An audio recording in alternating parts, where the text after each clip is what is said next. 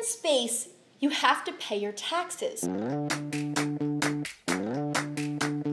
NASA astronauts are government employees, and like the rest of us, have to file their taxes correctly and on time. Now, historically, this has meant that NASA astronauts just file their taxes before flying to space.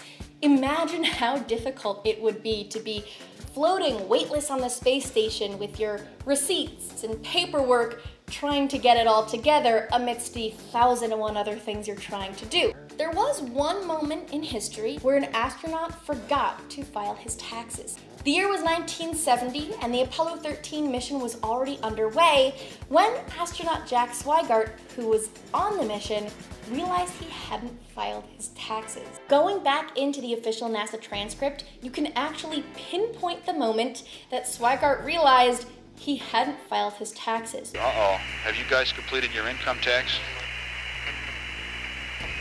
How do I apply for the extension? Yeah, Joe, I gotta... Hey, that ain't too funny. Things kind of happen real fast down there, and I do need an extension. I didn't get mine filed.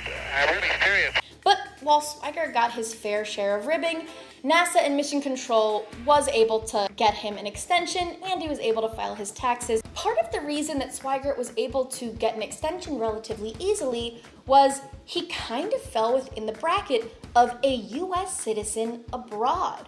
Now, he wasn't in a different country, he was in space, but still, because of this kind of unique position he was in, he was able to get that date pushed back without penalties. Now, Swigert wasn't supposed to be flying with Apollo 13. He was a part of the backup crew.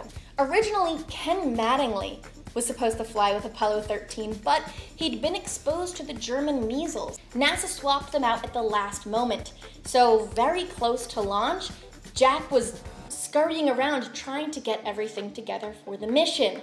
And in this hustle and bustle, his taxes just kind of fell to the wayside, or so you would assume. So if you're watching this and you happen to be an astronaut, make sure to get your taxes in on time, because you don't want to end up like Jack Swigert getting made fun of by Mission Control.